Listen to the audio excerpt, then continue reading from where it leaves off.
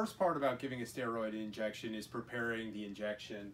And to do that, we use 10 cc's, which is the same as 10 milliliters of fluid. Now, in a steroid, you're really only going to use this very small vial of methylprednisone, which is only 1 milliliter. And then you're going to combine that with both a short-acting and a long-acting lidocaine. And the purpose of that is to provide some pain relief in addition to the steroid. You see, the steroid takes about a day or two to fully kick in, and so it's nice to be able to add a little bit of lidocaine, which gives you a more immediate pain relief, so you feel a combination of these two medications.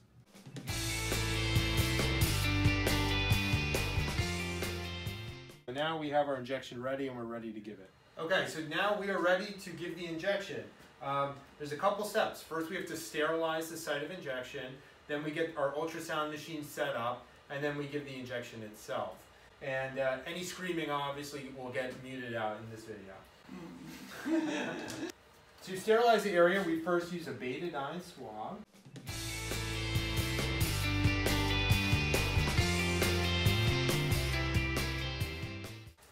I put on sterile gloves because really the biggest risk of this procedure is the possibility that there could be bacteria that gets into the joint, but by maintaining sterile technique, you really avoid that issue. So we are now going to use the ultrasound machine to better identify where the joint is.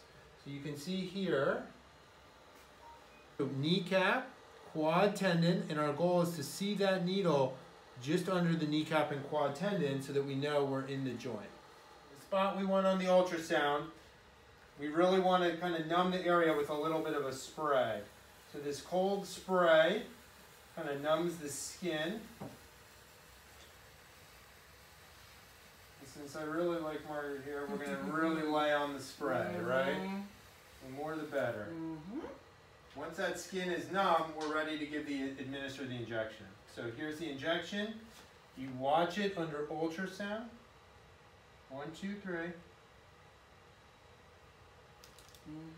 And if you look at the ultrasound, you're able to see the needle and the fluid filling up as it's going into the joint. Good. And then we're all done. You did great. I'm going to clean off the area.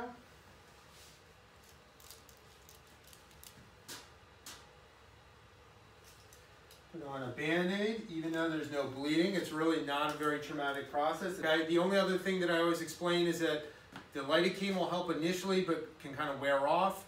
And the steroid doesn't reach maximum effect until about 2 to 3 days. So be sure to ice the knee, 2 or 3 times a day. That's it. Well